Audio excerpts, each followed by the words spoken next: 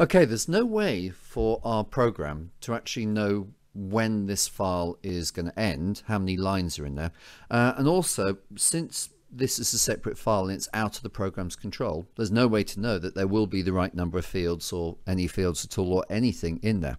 So we need to help protect our program. We need to do two things. First, we need to stop it from crashing if it runs to the end of the file.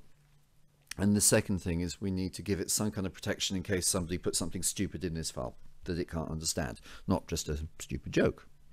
So this is how we're going to do it. Right, the first thing is we're going to do a loop, and it's one you've never seen before. It's called the while loop. So while, now we're going to do read jokes, dot, and it's end of file.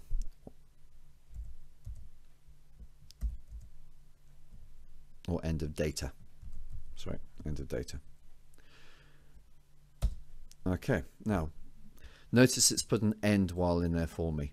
So what will happen is within this loop now, it will keep repeating around in the circular pattern until it gets to the end of the data. Oops, while not end of data, sorry. There we go. Until it gets to the end of the data. So it'll repeat and while it's not the end of that file, end of that data. So that's the first part. Now the second part we need to do is we need to protect it from all sorts of other stupid things. So we're going to use a try catch.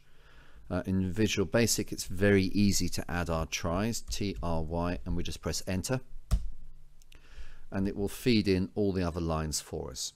So to recap, remember what the try does is it will mean that the code, the program will try to run the code I place in these lines here. If it comes across any error whatsoever, it will then not run that code. Rather than erroring, it's just say I gave it a try, it didn't work, and it will then run a suitable message that we can place in there instead. In the case of this, we're going to put a message saying I can't read that line, I'm going to skip it, because it may just be one bad line out of many good ones. So we've done two things here. The first is we've started a while loop.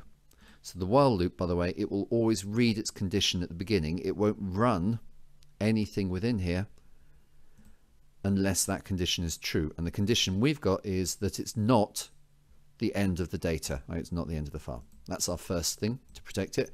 And our second thing is we're putting in a simple try catch where it's going to try to run any other code. And if it can't do it, if it comes across any problems, it won't run it. Instead, it will run the code in our catch. Okay, I'd like you to do the same. Away you go.